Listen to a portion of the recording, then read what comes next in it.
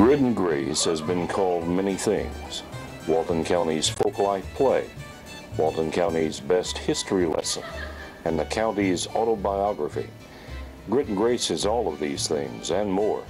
It is a mirror full of past and present, light and shadow, laughter and tears. It is every man and every town. It is the timeless picture of true grit and enduring grace. The Grit and Grace 2011 production was titled The Way It Was, and like all Grit and Grace productions, it is many stories in one.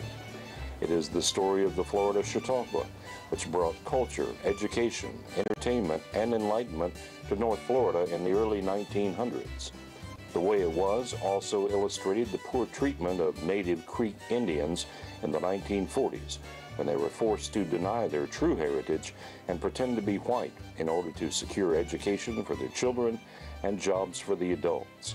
The Way It Was also traces the early days of school integration, with the story of the closing of the all-black Tivoli High School and the integration of both students and teachers into the all-white Walton High School. The Way It Was is a slice of life, a snapshot of days gone by. It is never about them. It is always about us. Say grits. 1, 2, 3. Grits!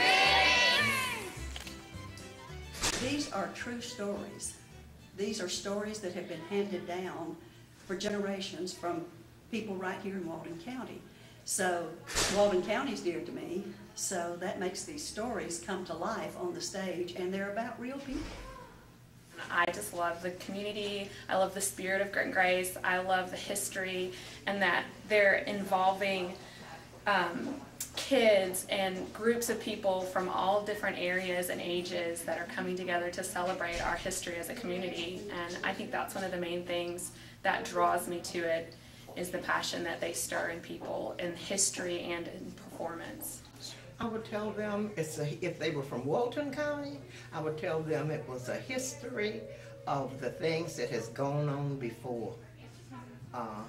And if you want to know about Walton County history, and if you're interested in it, come to see the production, because you will learn something. I don't care if you know all about it or think you know, you will still learn something new. Because we have an act of not passing it on like the older people did. Nowadays, the younger people don't know what happened back when. So it's good for them to get boned up on the history. In the public school, you get a portion. But when you get out of school, it's just gone away. Nobody mentions it anymore.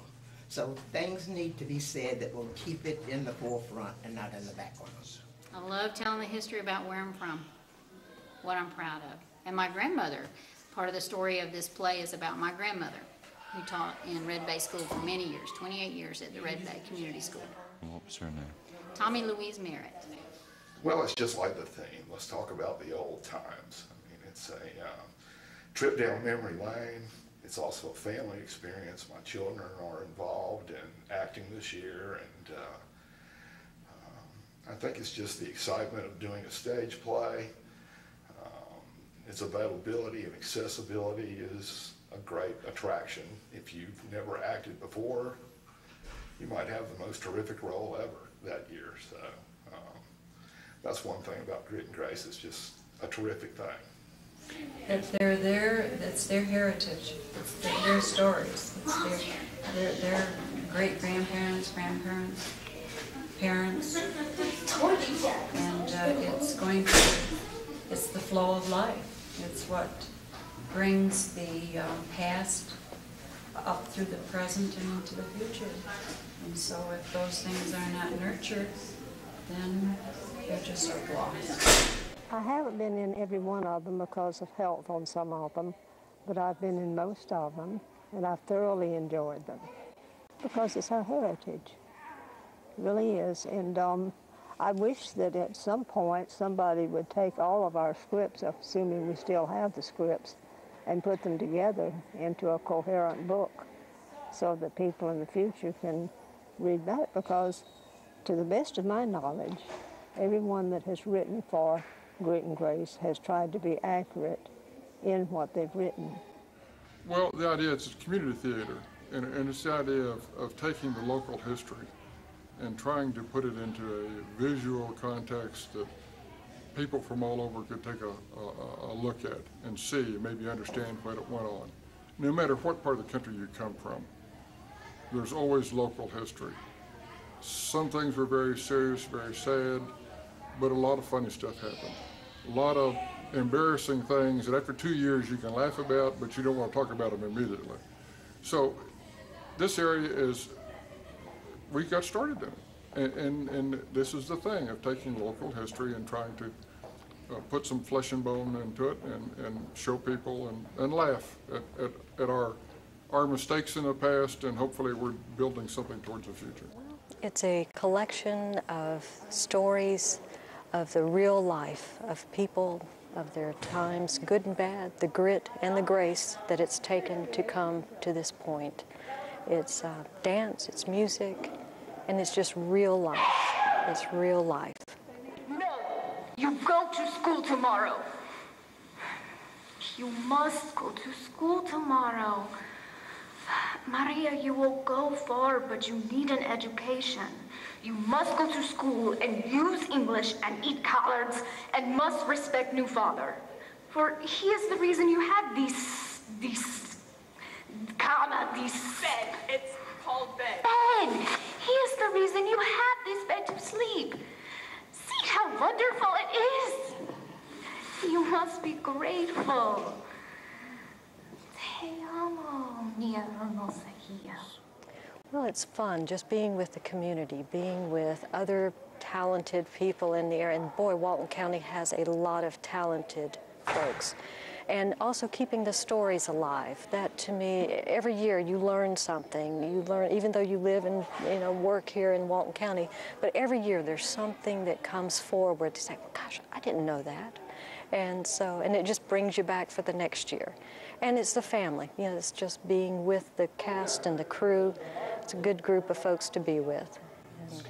Well, Grit and Grace is two things. For one person that has lived their life here, they will have known the history either through storytelling or reading the newspaper or coming to Grit and Grace in the past. For those who are new that have never seen this, even if you don't live in Walton County, we sell tickets really around the South, and it really shows the community and how it was formed, how history helped us become better today, to live better in the future than we live today. And telling people who've never seen it, because I get a lot of people that ask me, they think it's grits and grace, and it's like, bacon and eggs. It's not. It's, it took a lot of grit to get where we are today, where we can actually have some grace for the future. And so people who've never seen this, telling them to try to get them to come to it, is that this is, of course, our history. This is what happened to us in Walton County. But it's also not only what happened to us, but what happened throughout the nation. And this year's production really hits on that with the segregation, the issue that everyone dealt with back in those days. It affected America, but we're just taking the story for what happened here at Walton High School, actually, and with Tivoli, which was shut down, and that's when they pulled those schools together. So just the history of Walton County.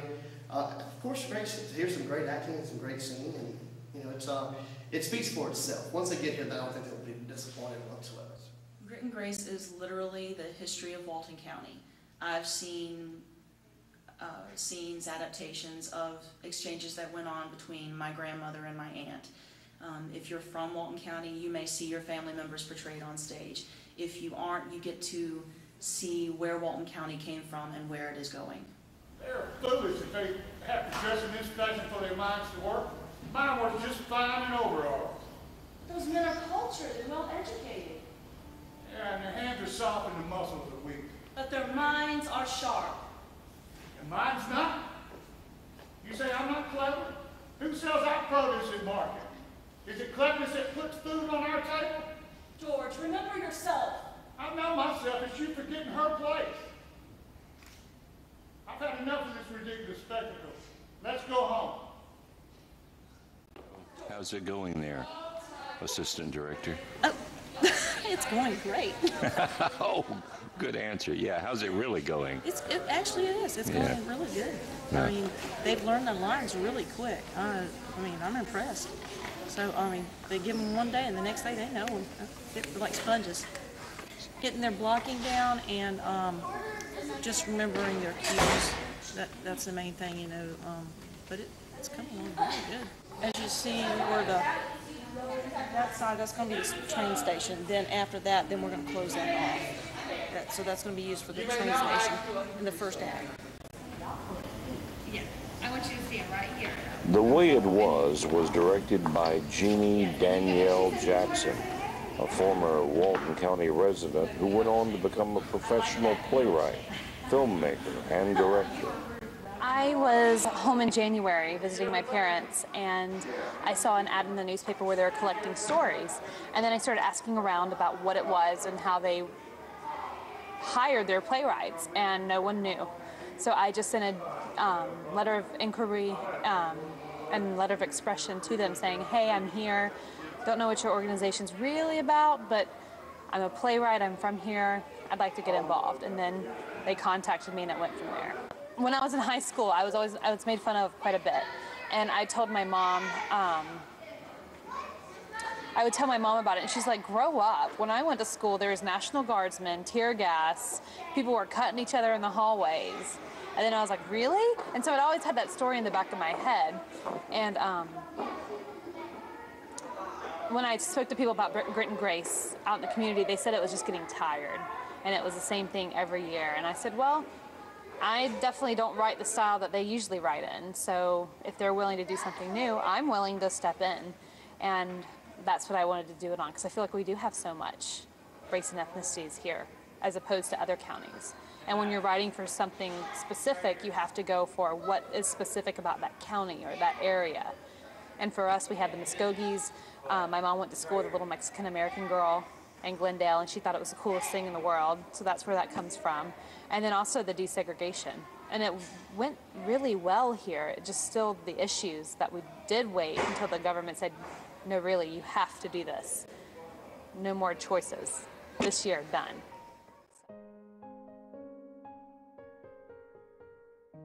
As far as acting, everyone was really excited and really ready to work and respectful in that way.